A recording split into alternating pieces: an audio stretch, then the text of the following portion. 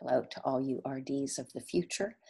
My name is Arlene Grant-Holcomb. I'm a recently retired director of the dietetics program at Cal Poly in San Luis Obispo, California. And I'm creating this series of videos to add to and supplement the advising that you're getting from your own DPD director. And this particular group of videos is going to be about applying. I have my other series had to do with the personal statement, which I started because that was what I was getting the most questions about at the time. My hope, I don't know how many parts it's going to have. Normally I would cover this over 3 seminars with our Cal Poly students, and each seminar is about an hour and 45 minutes. So I hope it won't take that long to get through it all. I'll try to be brief. In this first section, we're going to talk mostly about getting ready to apply. We won't really get into the details of the internship or computer matching until a little bit later.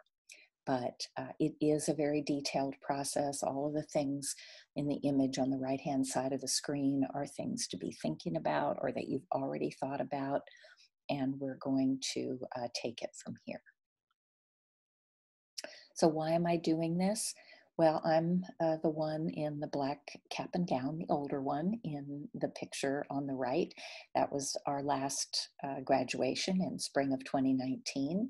And it's because of students like the ladies in this picture and so many that have gone before them that I continue to love and enjoy advising dietetic students and applicants who want to be registered dietitians. I love the profession of dietetics. It's never grown old for me. And DICAS is a challenging process to navigate without support.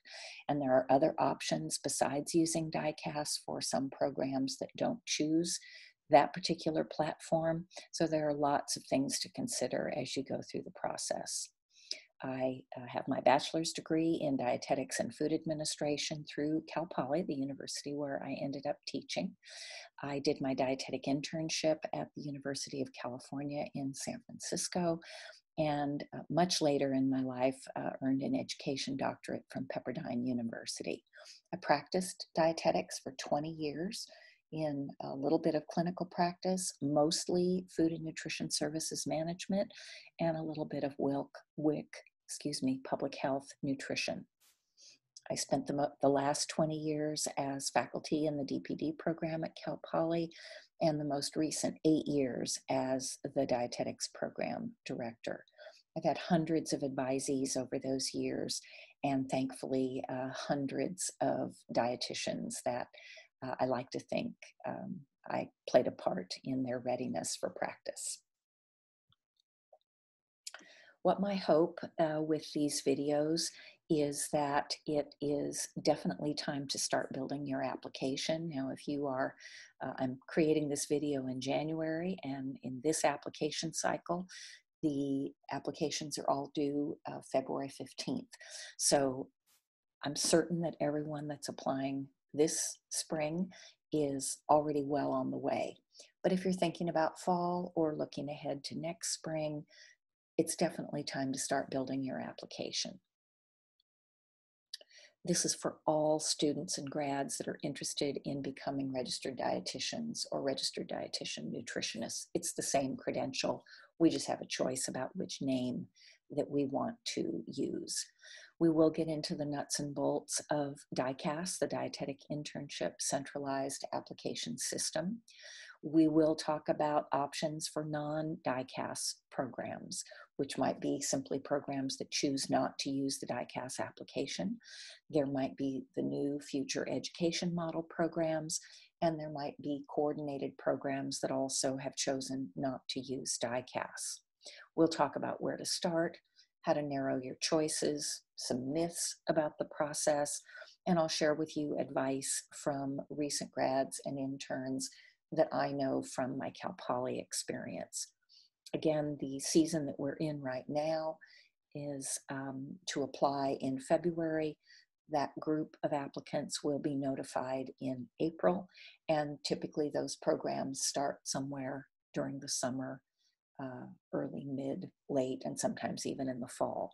There is another application cycle where applications are due late September. Applicants are notified in November, and typically those programs start in January. There's a much smaller number of programs that participate in the fall application match season, but it's still a very good number of programs.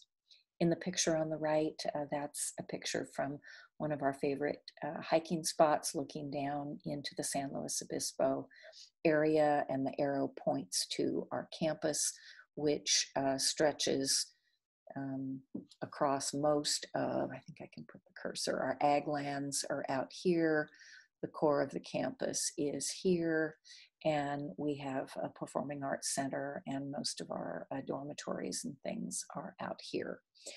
It's a beautiful campus on the central coast of California. So I chose this particular backdrop. It's actually a picture of the mise en place for a batch of cookies that I was making during the recent holiday season. I hope all of you are familiar with the term mise en place from your foods classes. It's a term, if you are not familiar with it, it's a term that means from the French to make ready or install. And it's the process of getting ready to make something using a recipe that requires or advises that you first of all read the entire recipe all the way through, then clean your work area, then gather your ingredients and weigh them or measure them out so that you have them all in containers. You'll see this if you watch the Food Network.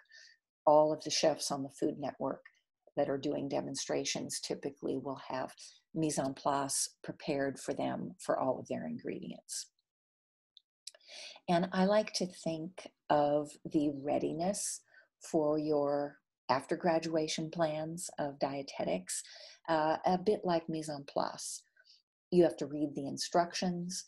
You have a number of things to get ready. You may not be weighing and measuring ingredients, but you are strategically planning the part-time jobs that you'll take, considering volunteer opportunities. You're retaking classes if you need to.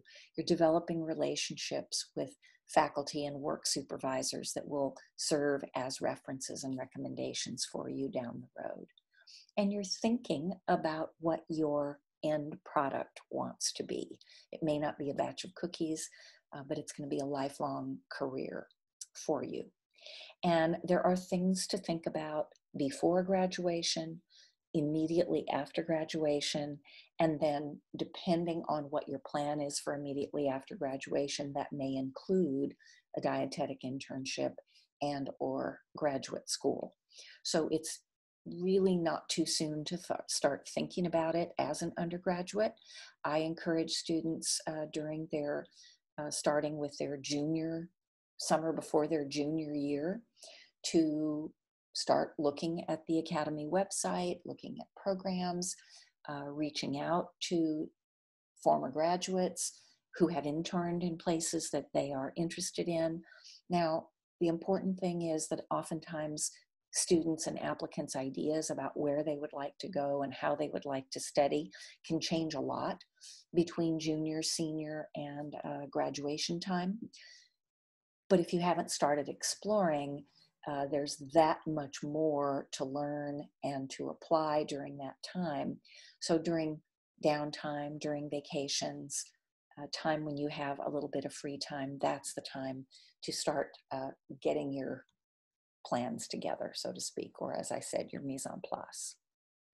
So why do I make videos? Why do program directors talk about this so much? Well, the process for applying for dietetic internship or future education model programs or graduate programs is a competitive process. It is complex, meaning that there are many parts and there are also many details to the many parts.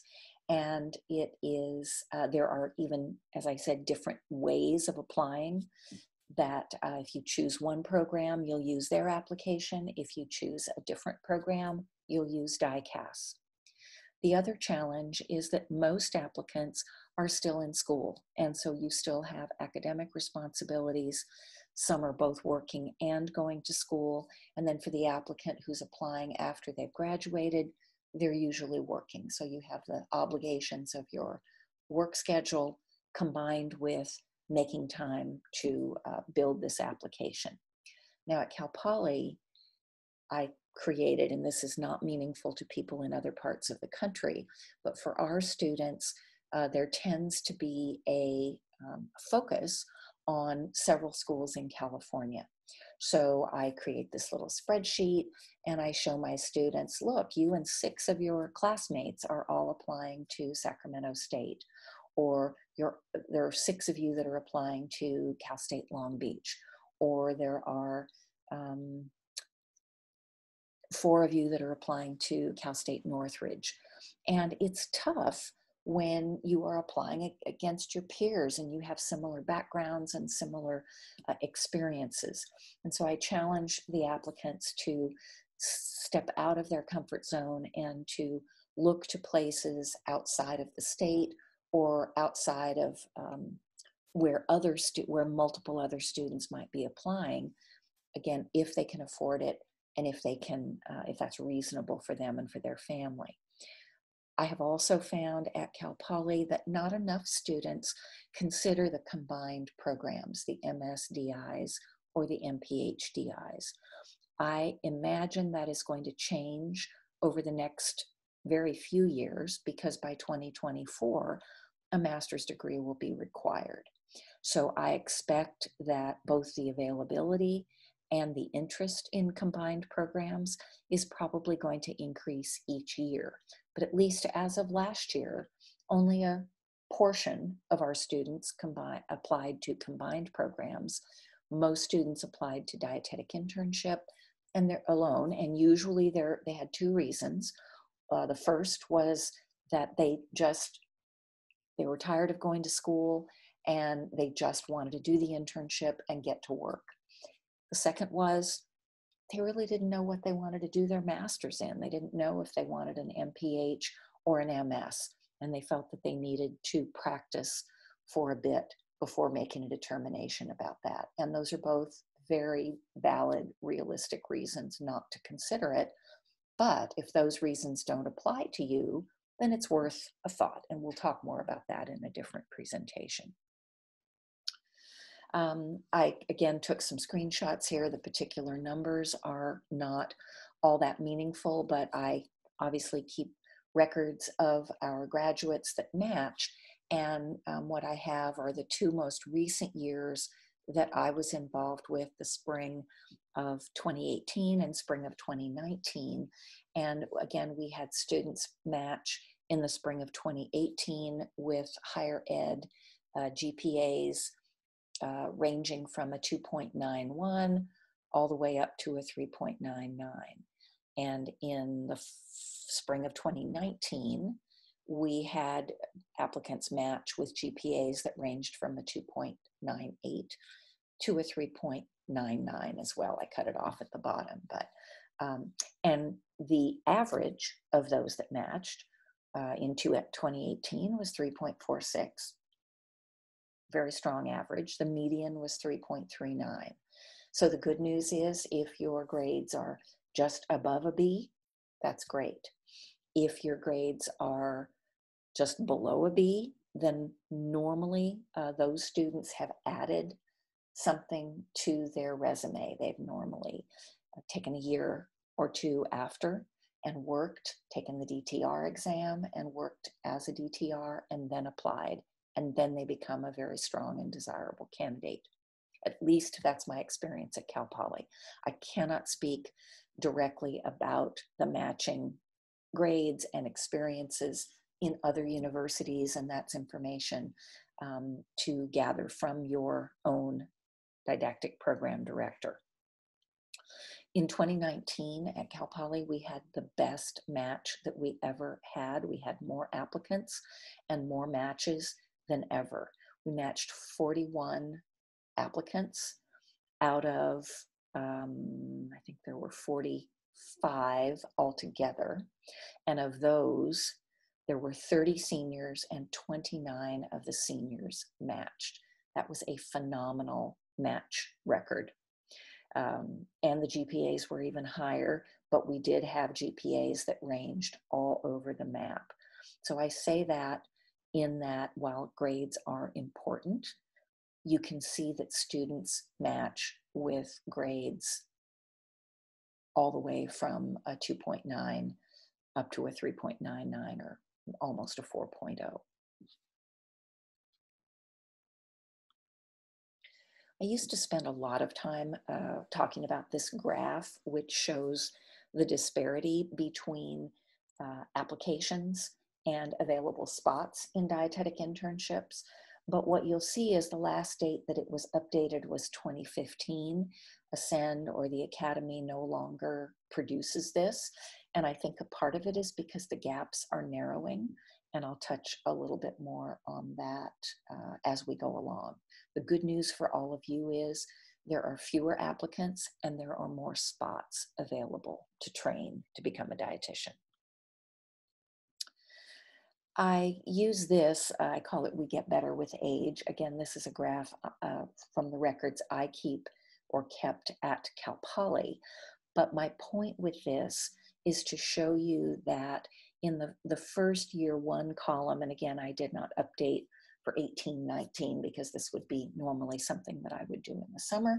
And because I retired, I handed it off to my predecessor. But the point is that though many applicants match in the first year that they apply, more applicants continue to match in the years after.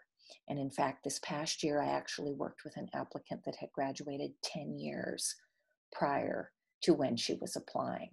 So the point is, if you do things during the time after graduation, your application gets stronger, you're more mature, you may add a DTR credential, you may learn to speak Spanish. There's so many things that can happen in that intervening time that make you a stronger applicant. So it's definitely, while it's wonderful if you can apply and match as a senior, there are also hundreds, maybe thousands, who wait and work and strategically plan to apply 1 or 2 or 3, even up to 5 years after they've graduated. This again is a visual. The map is just a map. I don't have anything in particular marked on the map, but this is the list of the programs that our students matched to in 2019. And there are little numbers. You can see that in some programs, Children's Hospital of Colorado, for example, they took 2 of our graduates, which is unusual. I always tell the students, don't plan on being in a cohort with one of your classmates. The important thing here is that 2 of the programs, those that are highlighted in yellow, do not participate or use the DICAS process. Loma Linda and Washington State University have an application process where you apply directly to them. And there are some benefits to that. If you are interested in those programs, you can avoid completely the DICAS process if you want to put all of your effort into those particular programs, and they're very, very good programs. The others that are highlighted in green, the Franciscan Missionaries of Our Lady, New York Presbyterian in the March cohort, State University of New York, Buffalo, and Texas A&M, those were all applicants that matched in the second round. And they're all very good programs. And yet those applicants, those particular applicants did not match in the first round, but they were open and matched in the second round. And that significantly increased the success of our applicants last year. So what is a dietetic internship anyway? It is 1,200 hours of supervised practice experience that follows completion of a didactic program in dietetics. It prepares you for entry-level practice in community, clinical, and food service management. Most take somewhere around 9 or 10 months. There is at least one I can think of that's only 7 months long, and there are a few that are up to 12 months. They are, and that's variable dependent on the choice of the program. There are over 260 to choose from. And interns during that time are supervised and mentored one-on-one by practitioners. It's a very time-intensive process. It's labor-intensive. That's why it's one intern to one practitioner. And that's why most programs only take 6 to 8 interns. Yes, there are some that take more, and there's a few that take less, but most cohorts are small. Most internships charge tuition, and there are a few that actually pay a stipend. I think I'll pause at this slide and we'll come back and start talking in the next group of the next video, start talking about where to look for internship information. Again, I expect many of you have found that already if you've already started the process, but we'll begin the next set of slides about the application process here. Thanks so much.